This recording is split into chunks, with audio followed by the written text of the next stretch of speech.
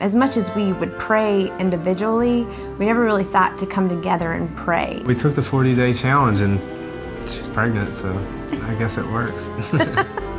There's such a freedom that comes from, man, when you just kind of bear it all. We're making it a habit now. We're 30 days into it, and I love seeing more of Paul's heart. I so believe in this book and this whole idea of challenging couples. We had a few days or a week where we didn't gave it up. really. Yeah. You know, our schedules got busy, and we noticed the difference.